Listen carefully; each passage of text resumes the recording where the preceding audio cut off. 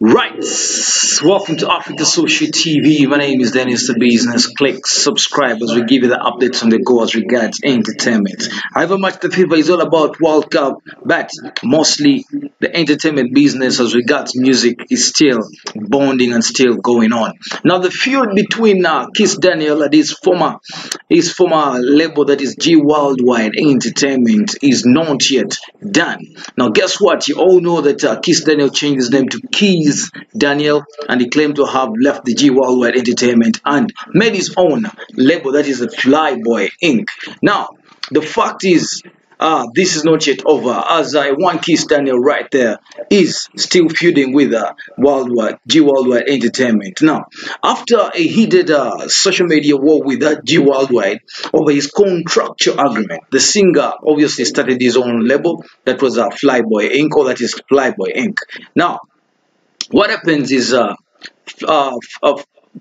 G Worldwide, I beg your pardon, is not obviously conversant with what Kizz Daniel did. But in reaction, just on Friday, that is just earlier today, G Worldwide Entertainment informed the public that its case over Daniel and Igube before the Federal High Court Lagos Division is still going on, insisting that even the new name that Kizz Daniel owns, or call it Kizz Daniel, is still belongs to the label regardless of the change in the name. Now, a statement the company issued read following several requests and inquiries by Nigerian and foreign online media and entertainment outfits. Now, about the status of the matter, it has become needful to notify the public of the current state of facts. Now, this is what they quoted.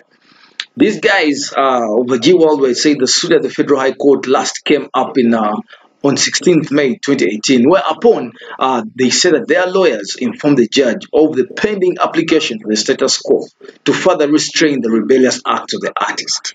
They continue to say that the judge emphatically told the Kizz Daniel lawyers to explore a settlement of the dispute, as he does not believe the matter is one which should go to trial. It is obviously bad news for one Kizz Daniel.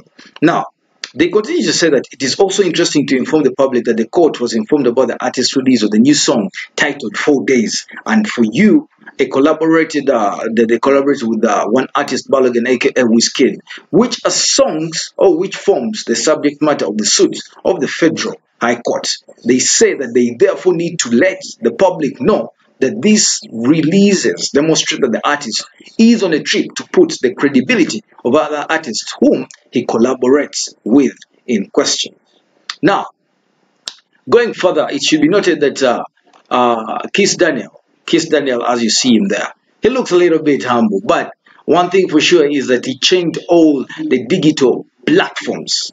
He changed all the digital platforms from Kizz Daniel to Kizz Daniel as a matter of fact to fight his former label, because he has made his own. Now, one thing with Nigerian artists on Nigerian record labels are very serious. They even own your stage name regardless of the percentage that they do give you. They own your album.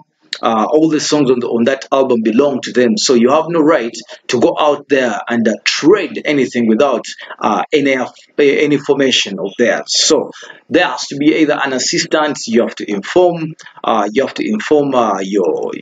boss about it, of course. Now, this seems like the next court case will be this very month, that is June 26th. But just know the feud between G Worldwide Entertainment and the now Flyboy Inc., that is G Worldwide Entertainment versus Kizz Daniel, it's not yet over. But one thing for sure, we have to pray for him. One thing for sure is obviously click subscribe as I return to give you more gist of the entertainment factors around Africa. I'm Dennis the Business.